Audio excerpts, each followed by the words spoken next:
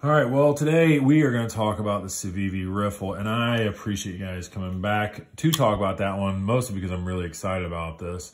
If you're new to the channel, I'm Jake from Ohio State. Just as my name says, that is who I am and that is where I live.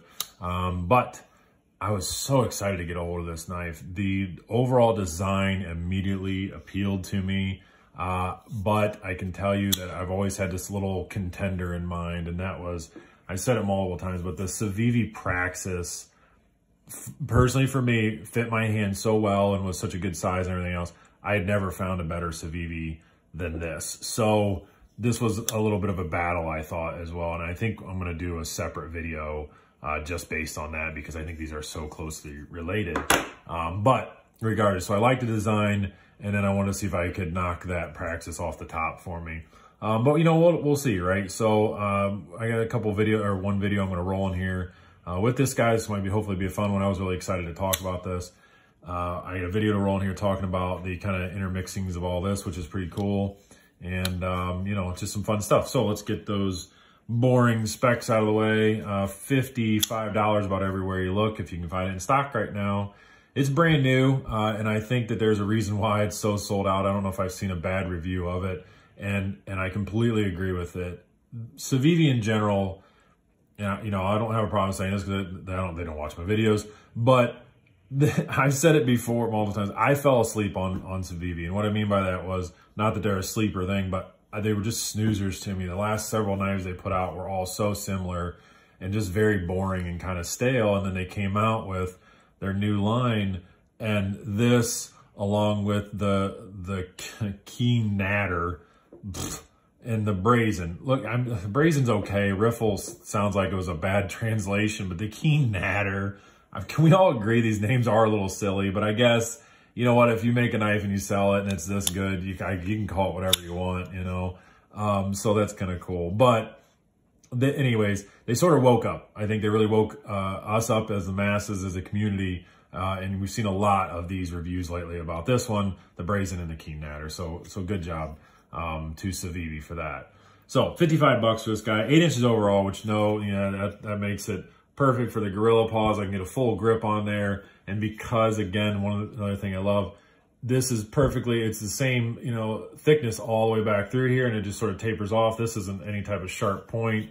So you can kind of just spread your fingers out. I can even sort of, you know, turn it a little bit and allow my fingers to float off. No bunched up fingers. That makes the gorilla paws nice and happy. So I enjoy that. The weight on it is only 3.4 ounces. They have done a ton, and you'll see in a little bit when I roll in that video. Everything about this is milled out inside of here. Tons of weight relief cut in on both scales. So nice and light for that. Blade steel is really cool. 14C28N, which I do love. I think that's one of the best budget steels out there. I would love to see people. I like Civivi. I've always given them that credit that they bounce back and forth. They try to mix it up a little bit. We get some 9CR18, these 14C28Ns. I think they've done 12C27 or whatever that one is as well. But I give them credit for not just sticking to one, you know, D2 or whatever that may be. And I know they did that for a little while as well. But very cool of them to kind of mix that up. Micarta on here. So I'm going to talk about this micarta a bit as well. That it's something I'm a little newer to, but realizing, and I don't really know why, but I mean, you know, G10 is G10, whatever. It feels all the same to me. Some of them feel a little chalky sometimes, but like FRN all feels the same, and GFN all feels the same to me. But micarta can be quite drastically different. So I think this is the way that it should be. And this is, it feels like it's durable like it is G10, but you know, you still get that fun, all those different colors from the woven fibers. I think that's super, super cool. And of course, this is going to pick up, you know, kind of the oils from my hand and sort of change colors. So I think that's neat. You can also feel that texturing inside of there when you kind of rub your hands across it. So it gives you a little bit of grippiness. So I think this is what you know, micarta is done correct. That's what it seems like. This is a QSP Hawk. Shout out to Brad over at Mild Mannered EDC for suggesting this to me, because I absolutely love this knife. But these two feel the same. So if you have this, the same kind of concept, where you can feel it. It feels very durable, almost like it's plastic, but you can feel those fibers in there. And I think that's cool. This one, again, this is a Kaiser Domen. And that's my boy Rob did a good trade with me, and I got a hold of this. Thanks, buddy. But same thing. This is a really good micarta. I think this is what it's supposed to feel like. You know, it's just feels nice. And I guess what I'm saying is I had a feldspar, and I got the D2 scales. So if you have a D2 and you have that micarta, those micarta scales on there, every time I feel, and this is gonna be a country reference, and I get it, but we always had these caterpillars out there that everybody's called woolly bears, and they look like this.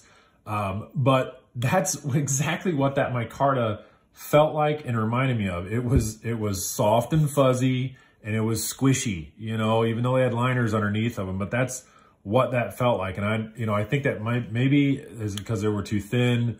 I don't think that's particularly, and again, I know there's different micarta, there's, you know, linen and woven and so on. But regardless, I think they did it. I think this is the right choice for it.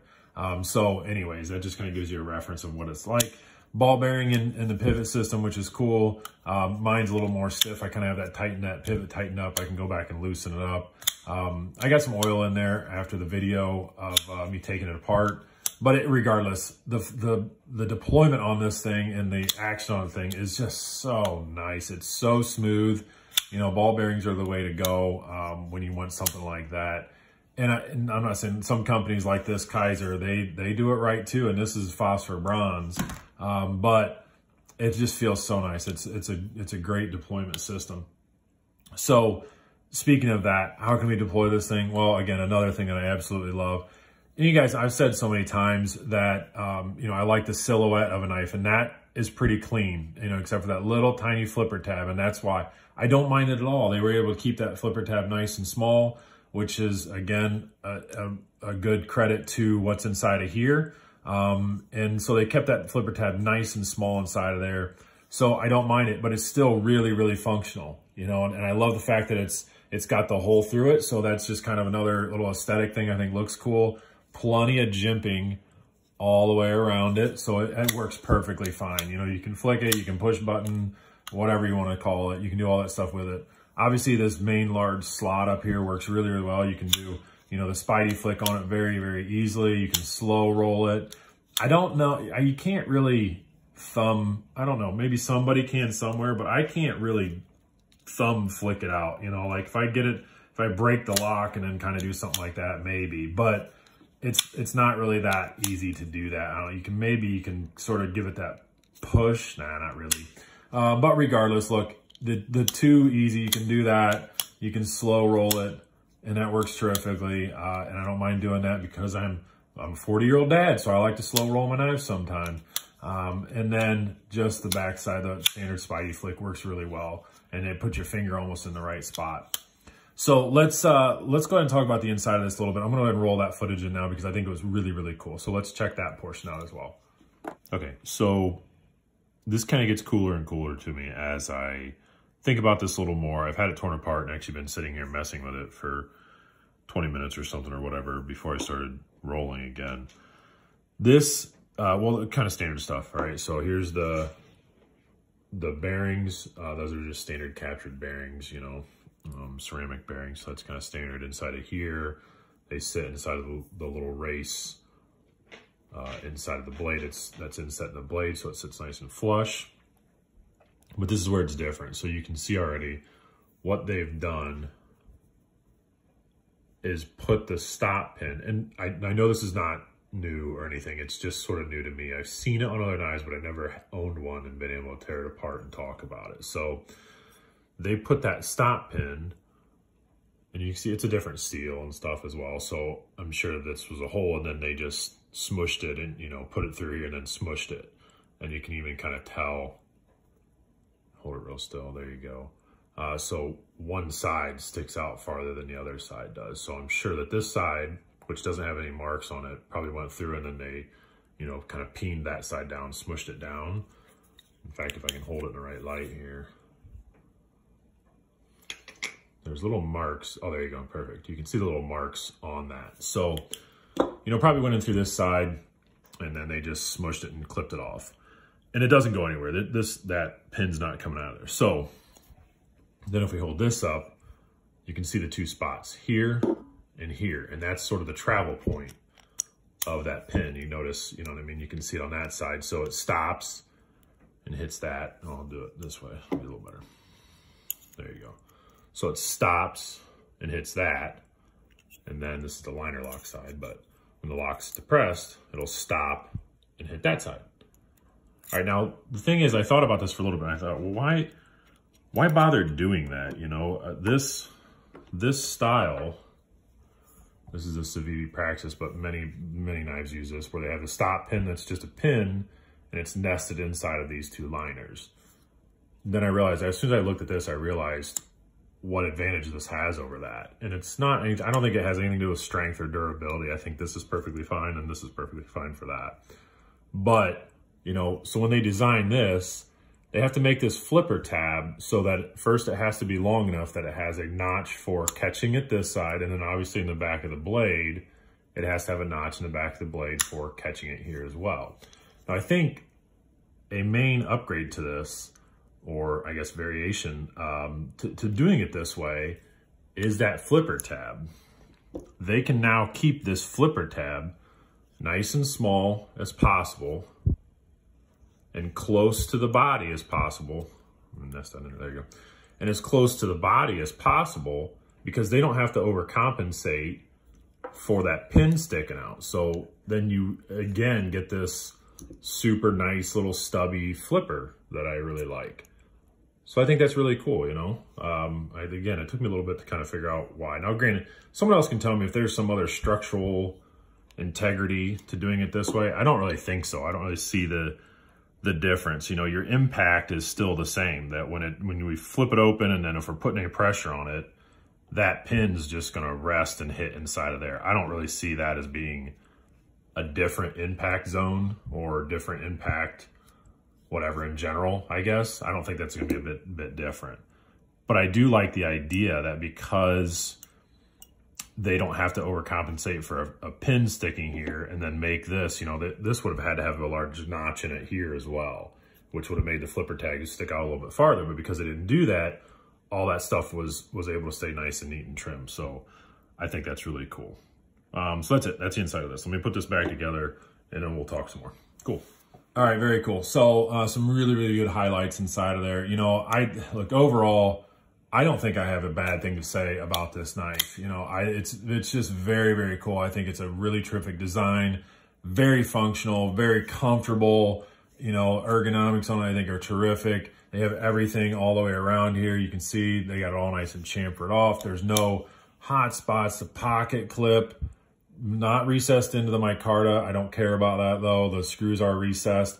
So, I mean, they just did a ton of right things with this knife. So let's go ahead and I'll stop, you know, blubbering about this thing. We'll lay out some comparisons. A couple I had in mind, kind of in the same class, the Benchmade Bug Out, which is a little bit smaller, but you know, it can still, this will handle a little more, I think, but it kind of traverses that as well, that everyday carry, what am I trying to, category, I think of the word. This is I just got this guy in as well. I haven't even talked about it too much. That is almost a really, really good matchup, to be honest. So this is the Kaiser Begleiter. This is the Blade HQ one with M390. But regardless, as far as your lengths go, that's pretty close. And yeah, look at that. That's honestly, it's not too different. You know, you can see that the Civivi's a little bit thicker, but not too much. So no wonder I like this knife so much as well, because I like this one. And let's see, what else? Yeah, the Praxis. We'll put the Praxis out here and then we'll end this thing. There you go. So that's about as much I'm going to talk about the Praxis versus the Riffle, because I think it's that deserves a video on its own, but we'll put that out there as well. So there you guys go. Look, it is Friday here in Ohio. Here in Ohio, as if it's not Friday somewhere else. That's funny. What a fool. Just go out and enjoy yourself, man. Make somebody else laugh, because I make myself laugh, I guess. All right, take care.